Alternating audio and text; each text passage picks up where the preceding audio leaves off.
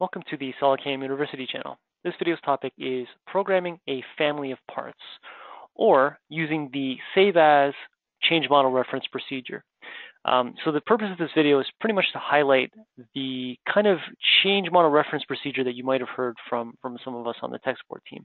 The video is really just going to be a step-by-step on how to actually achieve that. Programming a family of parts, you could use configurations from SolidWorks, like you've seen in some of the other videos on this YouTube channel.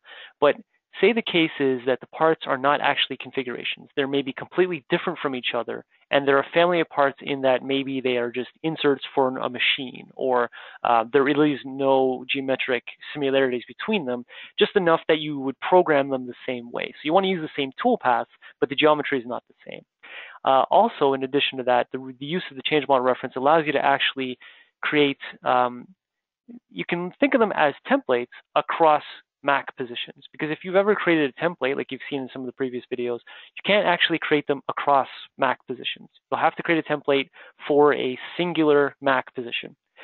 Here, I'm actually going to copy all 7 of these toolpaths to another part that I'd like to program as well. So let's see how that works. So we'll begin by doing a save of this file. So if I right-click on CAM part, click Save As, what I'm doing is basically saving this exactly as is. But what I want to do is call it, let's say, the next part number or the next name of the part in the family of parts. So I'm just going to call this family of parts -1. So doing a save as means I'm going to close the current one down, the current SolidCAM external file down, and open up the copy that I've created with the new name. So you'll see it has the new name there and there. So now we have a new name, but everything's been copied. The geometry's been copied and the toolpath has been copied.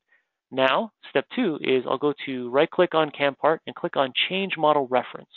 What the Change Model Reference does is it assigns a new folder address to a new part, meaning that this was the address, the folder location of the part we were just working on, the one we see on screen right now.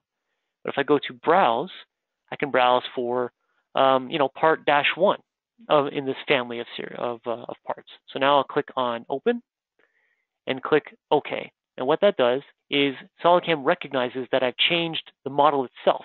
So the design model has been replaced. So this is the associativity taking place here. I'll click Yes, and it's going to blink a couple of times, change all the different definitions and all that kind of stuff to match the new model. Okay, and if we take a look at that, we're looking at the next part in the series. So if this was some sort of mold insert, it now has a completely different shape to it. The holes happen to be in the same spot, so that's why they're actually okay. Because I probably programmed this the same way.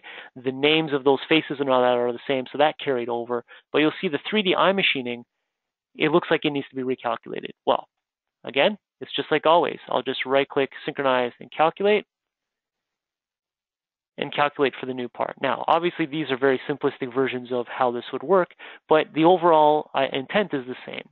If I'd like to save my tool selections, my feeds and my speeds, my order of operations, any kind of fixtures or anything like that, if there's any similarities, I'd like to copy from one family of parts to another family of parts, one part in that family to another part in that family. I've done so here doing a save as and a change model reference. If you need any further help with this or anything else from SolidCAM, you can always call us at 1-866-975-1115, extension 2. If you'd like to send us your parts or your questions via an email, you can use the ticket system at solidcamsupport.com, or watch the rest of the videos on the YouTube channel for more help. Thanks for watching.